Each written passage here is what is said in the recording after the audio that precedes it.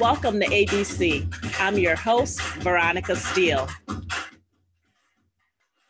Ask the Teacher is a Q&A platform where you can ask questions about your child's early childhood development or the CDA process. Let's go to class. Preschool edition discussion today. So let's check out our agenda, shall we? We're talking about preparing for the CDA verification visit. We're giving introductions. I'm Miss Veronica Steele, who's joining me today. Oh, nice to meet you. And nice to meet you too. Thanks for joining today.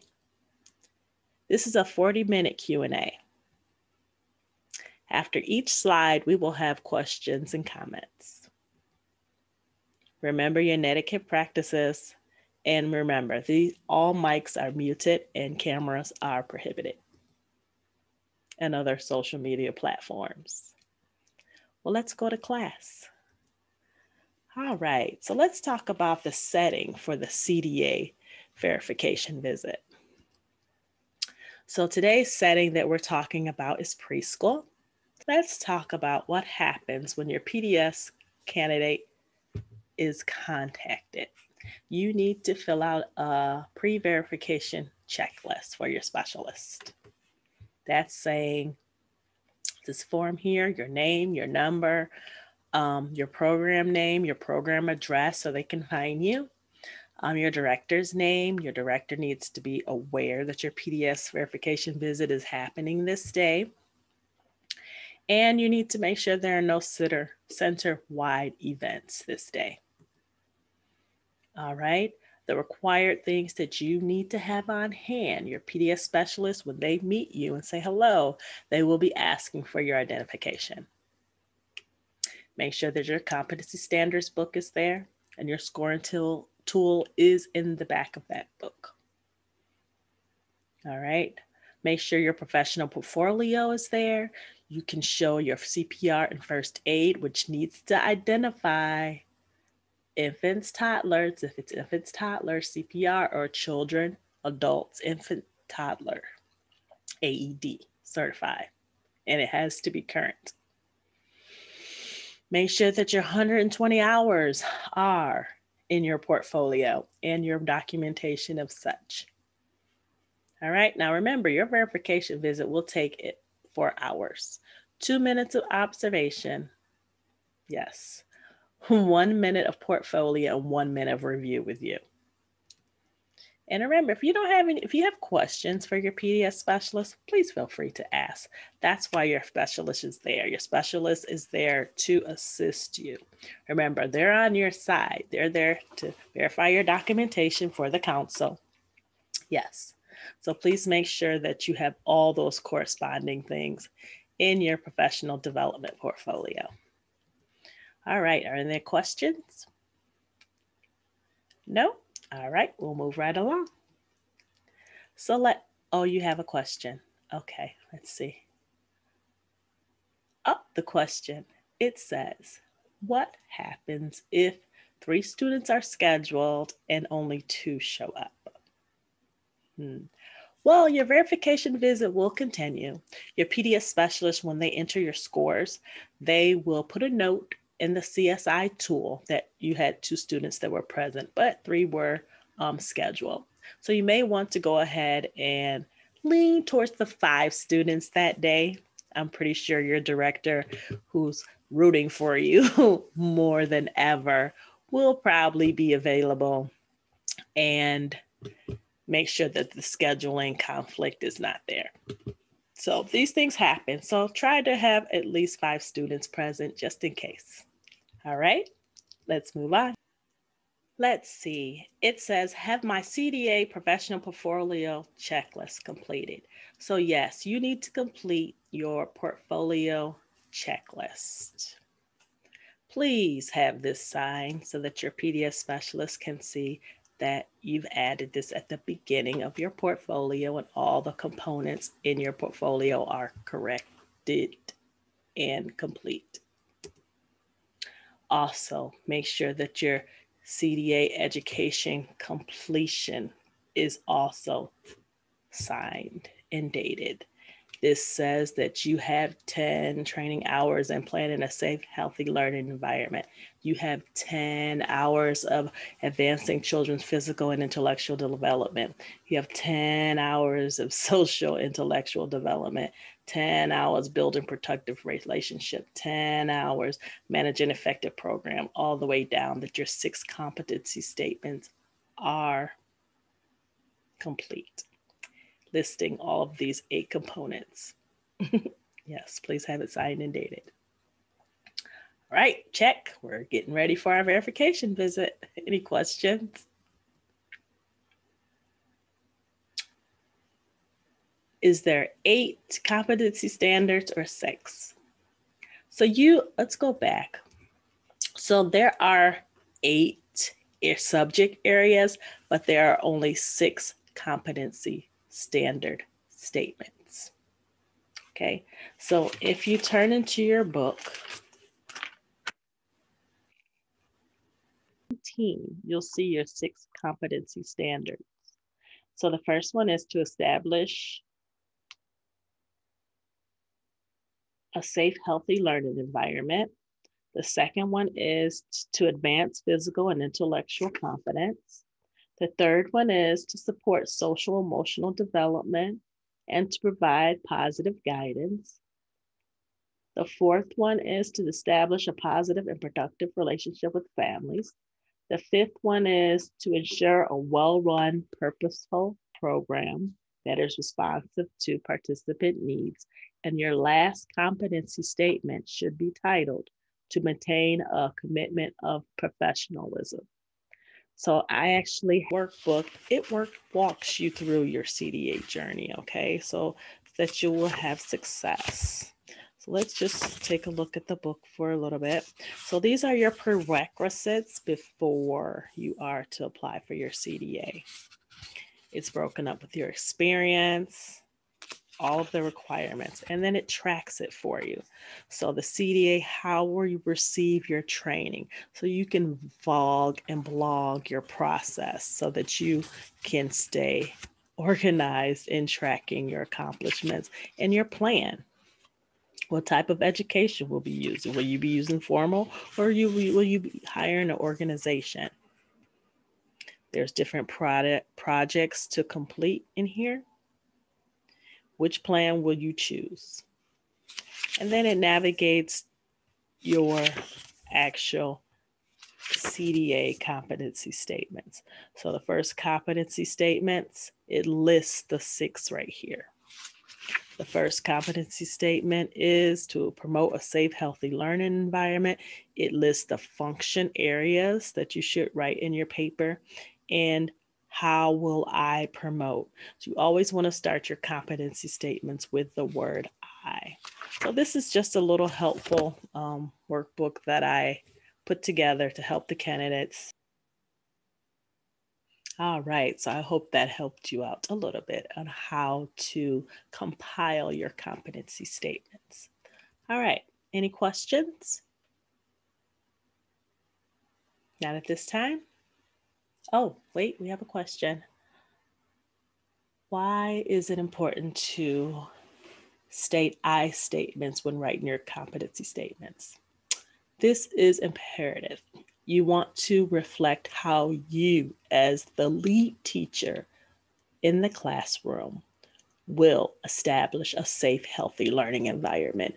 A lot of candidates tend to write my center, or they'll say all follow your program guidance, the basic rules like lock the door, or playground, 2 teachers watching students at all times. If there are more than 10, if the ages are 3 to 5, yes. If there's 16 and there's 2 teachers, yes. All of that's probably across the board. However, they want to know what you're going to do. So you'll start your statement with, I will establish a safe, healthy learning environment. And then you're going to break up safe, healthy learning. So it will look like to provide a safe learning environment, I will make sure that I am in ratio. You see how the dialect changes from what everyone will do to what you will do. Or Ask for ID from the parents when they're picking up children. Yes. I will model conflict resolution. Do you see how it's more personal? And remember, this is how you will protect children in a safe, healthy learning environment. Okay? All right, let's go to the next question. Oh, training documentation. This is a big one. So please make sure that your training documentation is accurate. If you are getting your training from an organization and they provide certificates, have their certificates in there with the correct amount of hours. Remember, you need 10 learning hours in each of the 8 competency areas. Yes. And if it's going to be from a training organization with a letterhead letter, make sure that they include the date you had your training, the core hours, and the subject areas. And you want to make sure that the address is on there, and not electronic signature, but a handwritten signature should be on this letter, certified letter, official letterhead. Yes. All right. All right. No, training logs are not accepted. All right. So we're getting ready. Do we have any questions about that? We do. Okay. Let's take a look. They want to know why individual consultants aren't considered official training. Well, basically, not everyone is qualified to teach CDA classes. There are guidelines and standards that the CDA Council prefers, like PDS specialists. They have to have a certain level of education, a certain level of experience. So just an individual consultant, they might not have the necessary resources or the necessary experience or guidance to be able to direct you in best practices for early childhood. This is why. So just get a training organization. You can hire ABC-Tutor LLC. They have an extensive background of education and degree instructors who can guide you through the early childhood process. So it's a mentorship program where they guide you towards 80 of your CDA hours. If you do need 120, you just let your specialist know at that time, and they can help you with locating those resources as well. This is the most compensatory friendly program that I know of. Currently, the price is $150 to get started. Yep. All right, so let's go to the next question. All right, so family questionnaire summary sheet. This is something you should have in your portfolio that you should have collected from your families. Do we have any questions about that? No? We do have one question, yes. Do the PDS specialists score you according to what parents said or guardians said regarding your practices? Oh no, this is confidential. Your PDS specialist is just there to count them. They will not be reading these. If you see them reading them, you can actually say, like, excuse me, I was told that the PDS specialist was only here to count to make sure that I receive more than half back. If you have 10 students in your program, you should at least have half back, or try to get more than half back. Okay. Yes. All right. Let's move on. So a safe, healthy learning environment. So let's talk about what safe looks like. We kind of talked a little bit about check safe, that you are in ratio. All of those things are important. And you do want to check out the grounds before you go outside.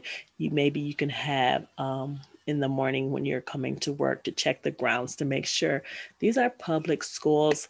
You might have some type of paraphernalia on the playground, some type of smoking device. So you want to make sure that you check your playground before you allow your students to play there. You want to make sure that you bring your emergency cards, your first aid kit, your sign in and sign out sheets, just in case a parent comes to pick the child up. If it's cold, of course, make sure that the children are dressed appropriately. Some centers have a degree policy, and Licensing has a degrees policy. See what it is for your state. Most of them are 25 degrees or above. But if you're in a hot area, you might want to check to see what the temperature is for those as well. All right, because you just want to be mindful of those things. Those things are very, very important. You want to make sure that the materials are safe. There are no cracks in your materials, that there are no pokey things that can poke and hurt the children. You want to make sure that the equipment is kept in the best shape. All right. All right. So don't forget your first aid sign. Make sure that this sign is located on your first aid area. So if anyone wants to come into your center as a volunteer, as a parent, an emergency happens, they can look around and know where your supplies are. Especially if you have a substitute teacher who doesn't have enough time to survey the whole classroom before they're able to hop right into action with the boys and girls. So this area should be labeled. Your emergency procedure should be labeled next to each door. If you're in a daycare, they should be by your exit windows and doors. Okay. Also with the safety and organization, just to throw this out there, if you do have allergies for your learners, you want to make sure they are posted in the feeding or eating area. If it is in your classroom, if it's in the lunchroom, cafeteria, those should be posted for your food service worker. They should also be posted by your sinks and wherever you handle food. This should be evident for the teachers to see. It should not be displayed with the children's names. That should be covered with a piece of paper. Yes, it's just to protect their privacy. This is best policy and practices for your program. So let's see, healthy. What does healthy learning environment looks like? Healthy learning environment looks like FDA. It looks like foods that have been shown healthy for children. Yes, you want to make sure you follow your pyramid, your healthy, yummy pyramid, the green vegetables, lots of vegetables and things, just a balanced diet. If your center is a place where, like a daycare, where parents bring meals in, you want to make sure that you just promote healthy eating, post that pyramid and give little handouts to remind them, especially if a child's lunch isn't in the best healthy practices. Just hand that little flyer out to that parent just to remind them about the rainbow. Let's eat the rainbow.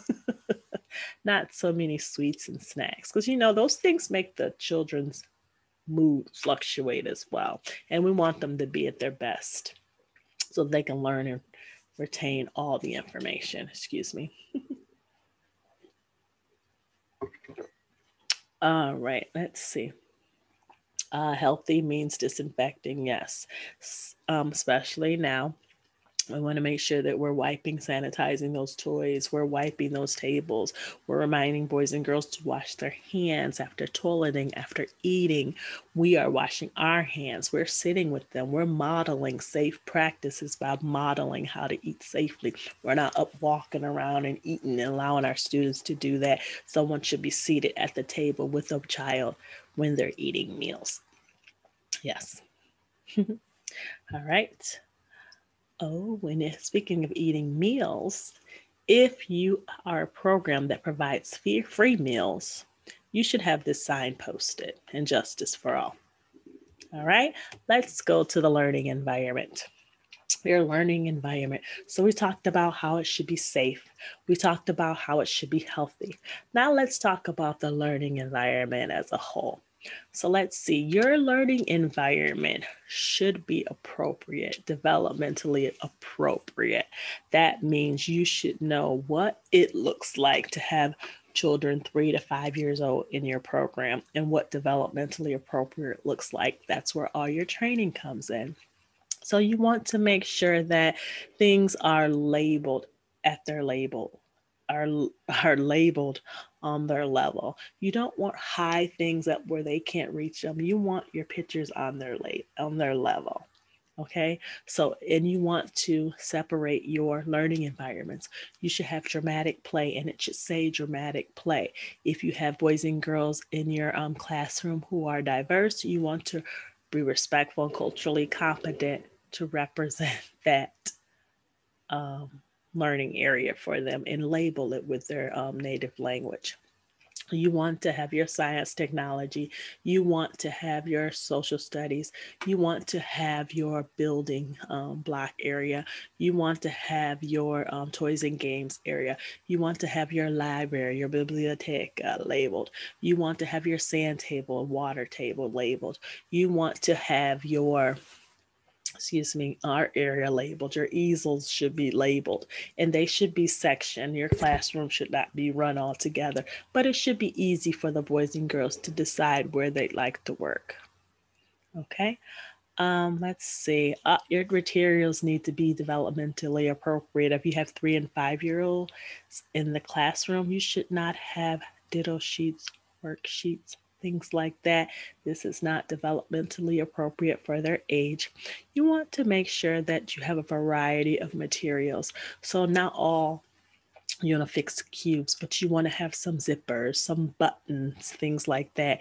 You want to have your trucks. So if you have the 4-wheeled trucks, the large trucks, that's great.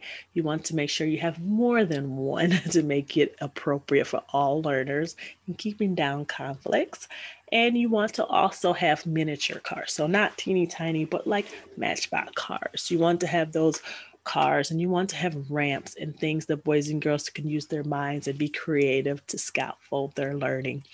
You want to have authentic materials in your learning environment, not only colorful, but you want to make sure there are some items in your dramatic play area that they can see at home. So if they have cups, make sure that there are authentic cups. I recommend that you do put some ceramic things into your classroom. I know they get broken, I know, but your center, and there's donors choose, excuse me, where you can get tons and tons of resources for your center. You can ask your early childhood specialist that you may be lacking in some authentic materials, and they're more than anxious to help your classroom be successful, because we want to make sure that is functional, developmentally appropriate, with authentic learning experiences so that your children can grow and learn.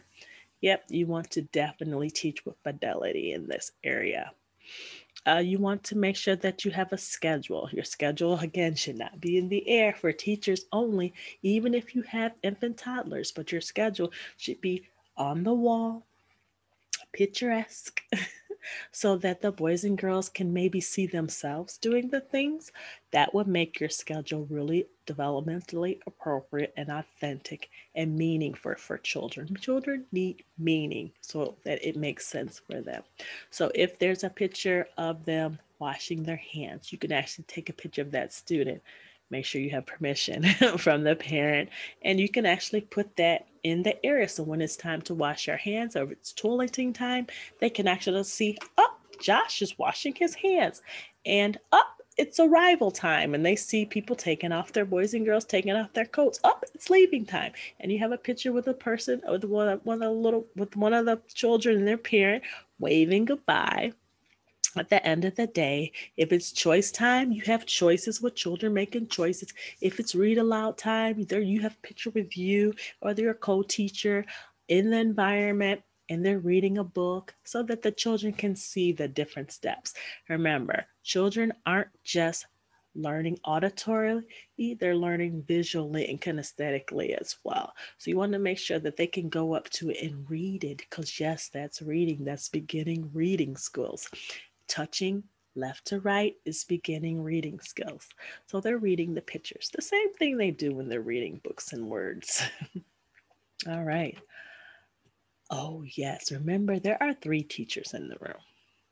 There is T1, the lead teacher, T2, the associate teacher, T3, your learning environment. So you're using all 3 so that you and your co-teacher are not running around, stomping out fires and getting all the children to Be safe, be responsible, and be respectful, but you can use your learning environment as a reminder, and your schedule does that. If you have that child that's crying and needs to be comforted, you can actually redirect them without walking over to them. You can send a little reminder. There's maybe a song like more time to learn, then time to play. So that they know what that means. You can say maybe, up, I can see that you have water coming from your eyes. You seemed a little upset. Would you like to go and read the schedule so you'll know what's going on? And then they're able to self-soothe and go do that. Or you can say, remember, the schedule's on the wall. If you need help, you can ask your teacher. You can ask me. So little things without rushing over to them. Remember, you want to promote self-autonomy. You want them to have intrinsic motivation to want to self-soothe without always having to run to them. Of course, we are always there for them. But give those little hints first to see if that's not working. Of course, you need to get over there, or your T2 teacher, your associate teacher needs to go and address that child's. But give them a little time. So if they're crying when they first come in and it's a routine thing that they do, make sure that you're smiling. Hi, good morning, Josh. It's so nice to see you. What did we do first today? Just give them those reminders. And you'll be surprised. Or make sure that you have your calm down area in your learning environment so they know where to go if they're upset. Some children don't always want you rushing over there comforting them. They want their mom. So you don't want to go too fast. If you go too fast, you may make it worse. So give that child time. They'll call you with how their demeanor is. They'll call you if it's like an emergency and you need to get over there right away. You'll learn your students. You'll know your students. You'll know what they need. Well, all right, so it looks like we're getting closer and closer to being ready for our verification visit. We just learned what it looks like to have a safe, healthy learning environment. Are there any questions? Let's take a look. There is a question here.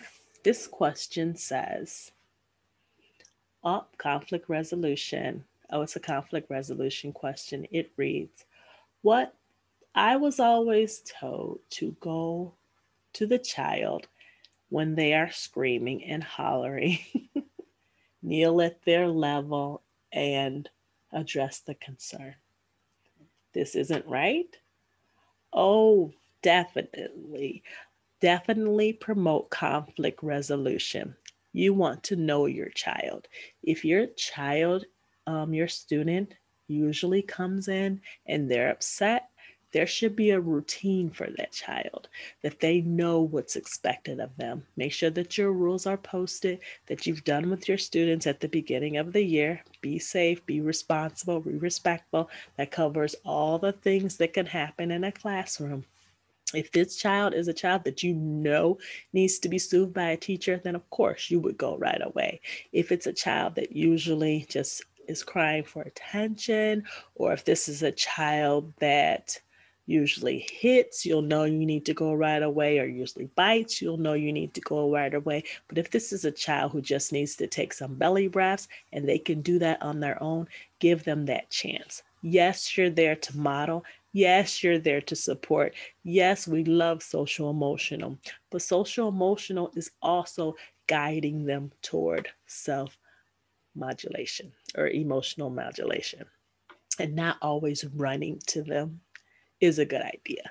You need to know your child, know your student, and then you'll know what they need. Some students may even need a chart of red and green choices. We'll talk about that in a later video. Any more questions? Let's see.